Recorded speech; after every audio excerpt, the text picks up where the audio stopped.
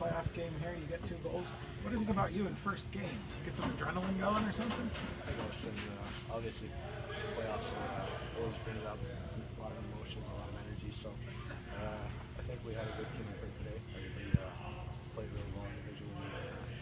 I think it was a good game, and really excited to play against those guys. It was a good team, and I hope get some play matchups and better offenses. I wonder if you could, that stretch in the second period where you guys scored 3 goals in 2 minutes. Like, what do you think? What was the secret to the success right there? What were you guys doing well during that stretch? I don't think it was anything particular. I think we played really well in the offensive zone, and we got a couple chances and we scored. And it happened to go in off my shots, and Brown scored there, so it was good 2 minutes for us. And the rest of the game was a little bit tighter, I guess, but we played a good game. And your first goal, when you're, did you see like a corner, or were you just kind of trying to get in there and help win the face-off? Maybe a little bit of both. A little bit of both, I guess. I tried to go to the net, and the puck was there, so I kind of stopped. And I just kind of got it to me somehow, and I just shot it far side. The first period, I shot it a little blocker, so I tried high this time, and it was a good shot. I was surprised myself a little bit that I went in, but I think they were the spark for us, I guess, a little bit, and we scored a couple goals after that. But like I said, it was a good team effort, and I think all the guys here played really well. What's it feel like to be in the middle of that, a stretch where you score 3 goals so quickly? Like, what's it like on the bench? What's it like? Are you guys jumping over each other to get out on the ice? I guess so. It's just a lot of energy, and we guys are really cheering for one another. Just team chemistry is amazing. I don't think I've experienced this before, so it's really amazing. And hopefully we have good. This is a team. Syracuse is a team that lost 9 out of 10 coming down the stretch. Did you think it was important to kind of jump on them like you did so that they don't get confidence? I guess. I mean, as soon as the puck dropped, we knew what we were doing.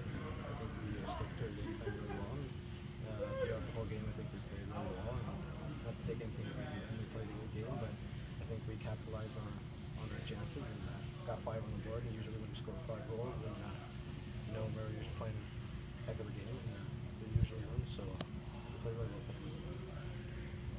Do you think your previous experience playing the playoffs in Finland, do you think that helped you at all getting ready for this AHL debut in the playoffs? I guess. Playoffs are always a different type of game.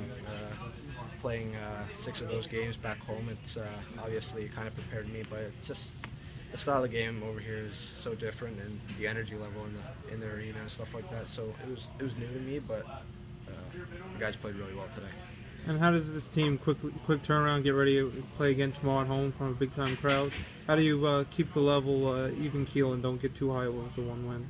Oh, there's saying never too high, never too low, and that's one thing that my dad's taught me. And there's a sign over there for all the guys, and I mean, we're just gonna enjoy this right now. But obviously, when we leave the rink and we eat dinner, we're gonna start focusing on tomorrow, and it's gonna be a better game tomorrow for us. It's gonna be tight, and we're really excited about it. This is a full team effort, I would imagine, tonight. Not just one guy out there. Everyone played their part tonight. It doesn't work like that in hockey with one guy doing everything, and the team kind of behind you. It was a great team effort.